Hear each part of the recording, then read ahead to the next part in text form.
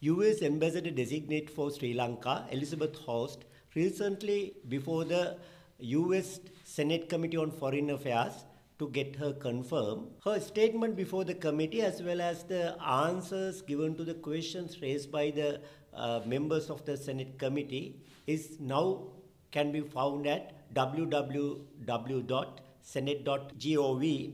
According to her responses to questions raised, she would arrive here not as the ambassador of USA to look after its interests, but as the de facto governor of the USA to US colony called Sri Lanka to govern Sri Lanka according to the wishes of the USA. Why do we say so? According to Ambassador Host, Sri Lanka imposed a moratorium on foreign research vessels for a period of 1 year according to the demand of US government.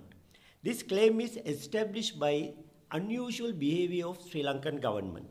The government first granted the permission for Chinese research vessel Siang Yang Hong 3 to dock at Colombo port. Soon thereafter, Sri Lankan government imposed this moratorium, indirectly cancelling the permission granted. However, the government recently allowed US and German research vessels to dock at Colombo port. According to our foreign ministry, those ships were permitted to dock at Colombo port for replenishments. However, Chinese ship was not permitted to dock even for replenishments. It means Sri Lankan government has maintained this moratorium not on a universal basis but on a selective basis. The research vessels belong to the US and its allies can dock at our Colombo port despite the moratorium, but not its enemies.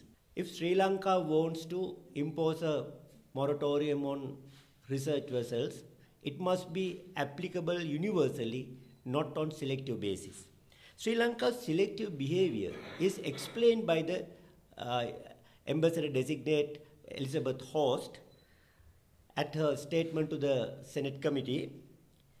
It simply says, America decides Sri Lanka's foreign policy. If we formulate our foreign policy according to the wishes and requirements of another country, Sri Lanka is not a sovereign state anymore. Our foreign ministry must immediately issue a statement explaining the remarks made by the ambassador-designate. Further, Ambassador Host has told the committee that she intends to follow the footsteps of incumbent ambassador Julie Chang.